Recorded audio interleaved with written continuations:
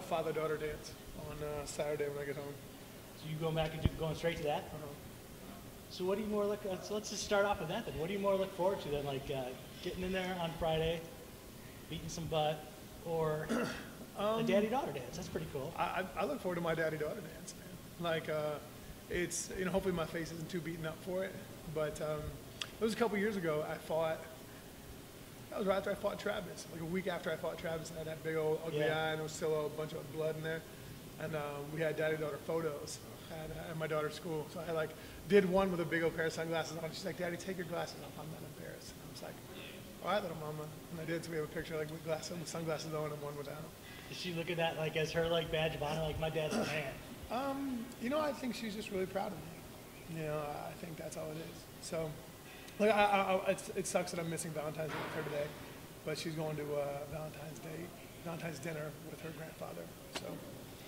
Not bad. Let's talk about your career trajectory, kind of, because when you started out on The Ultimate Fighter, it hasn't been that long ago, but you've obviously done a ton since then, and now here you went from kind of this unknown, kind of like the crazy guy in the house that they kind of made you out to be, and now you're coming off a win over Bellator, and you're trying to win a heavyweight title for Bellator.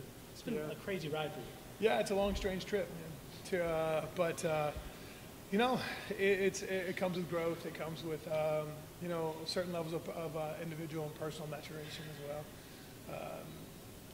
I never expected this to be my career or my lifestyle. I mean, hell, I've been fighting twice as long as I was in the NFL. That's a trip, and I only got into fighting just so I could promote my supplement company, and that's really it. It's pretty wild how things go, but as far as where I'm at now, I've put the time and effort into it. I look forward to the competition on Friday. Roy will be tough. He's never a slouch. He always comes, and he's got certain variables you have to worry about. He's also got certain variables that are somewhat predictable. So, if you fight him in a phone booth, that's your fault. If you're long and athletic and rangy, which I try to be, that should give him some troubles. Were you surprised when they called and said that was going to be the fight? Did you think maybe it would be Rampage or something, since there was a little bit of... Well, I asked him. I was like, well, how's that make sense? Roy's arguably the number 2 guy in the division. How does that... explain that to me. Is there any seating, or you just... what was the logic behind that? But, the more I thought about it, the less I really cared. Either I beat Roy when I have a strap, or I beat Roy to get the strap. What difference does it make? So, it is what it is. I'd have to beat him sooner or later anyways. So, let it be what it is. Reasonable to assume that you just throw the first fight completely out the window and you guys are both different fighters than you were? That's how I feel about it. I understand it's a rematch, on paper, but I don't really feel like it is. He might, sure. Don't really care how he feels. But I feel that just the growth in itself. I've had 200% more fights than I had at the time. And when I fought Roy, I had 6 fights. It was Roy's 24th or 25th. So he had a lot of experience in situations that I didn't. We also have a very different perspective on fighting. So, it is.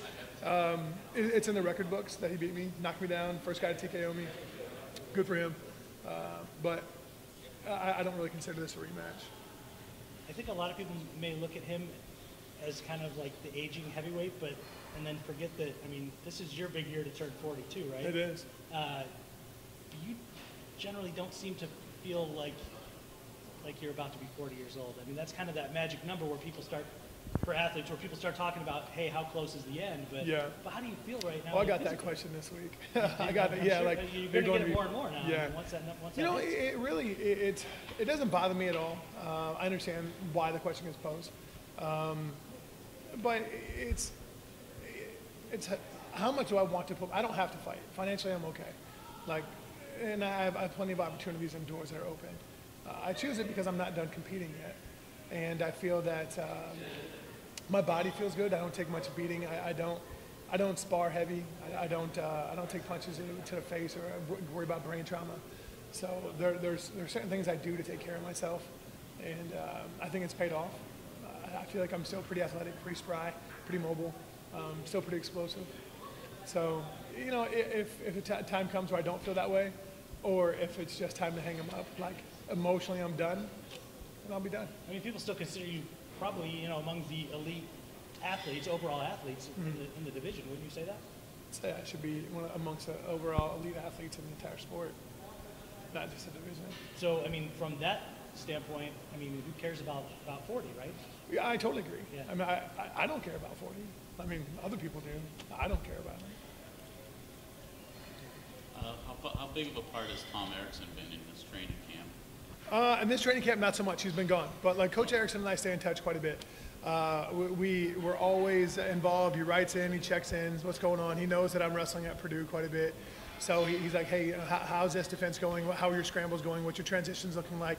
Are you spiral riding here? Are you doing this? Like, what's your variation of that? He also knows my team, Team 2-Ton. He knows them pretty well.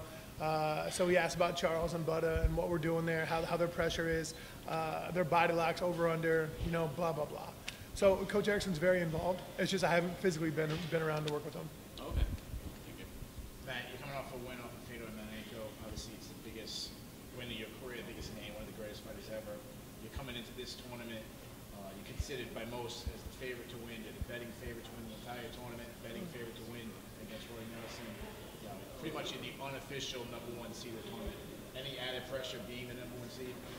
No, really. Like that, I put so much pressure on myself, and I'm so used to being involved on high-level athletics that and pressure really it's an exogenous source. And if you turn a blind eye to that, then it really doesn't bother you that much. And so for me, like it's good. Like I feel like I'm constantly underrated or undervalued, not necessarily and financially. But everybody's undervalued financially, right? Sure. It just, I feel like people don't take me that seriously. Is that because of the Ultimate Fighter? Is that because of losing to Brennan Schaub, or whoever else? Who knows? I don't really care that much. So whatever it is, as long as when we're fighting, the person I'm fighting is like, oh snap, like this is much more real than I thought it was going to be, then I'm fine with that. Now, obviously, there's 7 fighters remaining in this tournament. Besides yourself, who do you think is the biggest threat? 6 fighters remaining in this tournament, right? Well, I mean, Because Rampage Rampage got knocked out. Yeah, yeah. So not counting yourself, 6 yeah. others besides you. Yeah. I'm sorry, what was the question? Who do you think is the biggest threat to you? Roy Nelson. Right, like he's the next person, and he beat me. So it would be foolish to say anybody else, or to even think about somebody else. When you look at the bracket, is there anybody particularly you're hoping to face? Roy Nelson. I mean, really, that's the answer. Like, it's Roy Nelson. He beat me before. It was a situation in which I think I should have done better. So I look forward to proving to myself that I am the best heavyweight in Bellator. Now, if you win this tournament, do you believe that this would crown you the #1 guy in the world? No, I do not. Stipe is the #1 guy in the world. And I don't think anybody could argue that at all. I think it would be really dope and have a chance to compete against him. I'd really, like if the Ali Act ever got passed, I think that'd be really dope. And I think it'd be great for the fans. And then I'd find out, are you really that good or not? But I think really, whether it's me or not, whether it's me or Roy or whoever else that wins the tournament, I think it'd be great to be able to have, like, to get rid of individual promotions where you can't compete against each other. I think it's kind of silly. Hell, even like the American League and the National League compete each other. Like it happens all the time in every other sport. Why not this one? It doesn't make sense. Sure. Now, obviously, there's retirement talk coming up. Your journey kind of blowing off. Speaking of your legacy, what would winning a tournament of this, magnitude do for your legacy? Or is that something you didn't think about? I never thought about it. I don't know. I don't know, and I don't really care about, because I feel like I have so much. I have so many detractors, right? Like I despise the word haters, but like I have so many people that really don't believe in me or don't want to support me. Cool. So I don't. It's not a part to appreciate them, or to try to make them appreciate me. It's more just like I'm gonna go out. I want my children to be proud of me. That's what I really care about. Because as soon as I'm done being a personality, I'm getting off all social media. I can't wait to do it now. Right? I'm gonna get off everything. I'm gonna disappear in my 30,000 person town. I'm gonna chill. I'm gonna help coach whatever sport my kids are in. I'm gonna live the dream. And I'm not gonna miss any kind of events like Valentine's Day ever again. So I don't know about my legacy. I don't worry about my legacy. as far as the fighting public goes. But as long as my children are proud of the effort I gave and understand why I had to miss certain things in order to make a better lifestyle, that's all I really care about. Now, does your children watch the fights? They watch them on TV. Yeah. Live? Yeah, they watch them. But the remote's held in hand by their mother. Yeah, I understand. So obviously, you've already kind of established that you're not looking past Roy Nelson. The other matchups that are coming up, Fedor versus Mir, do you have a prediction on that one? I think Fedor knocks Mir out. Simply, I think Mir's tough. Mir's a really big dude right now. Has some weight to lose, and he's been out for 2 years. And I think Fedor is incredibly quick and very, very explosive. So I feel that that mix of being out for that long and how quick Fedor is very dangerous. I don't know how Frank would get Fedor to the ground, and if it went to the ground, I mean, that's when the madness happens. I mean, who in the hell knows what's going to go on? I think the MMA universe would implode. I mean, who knows?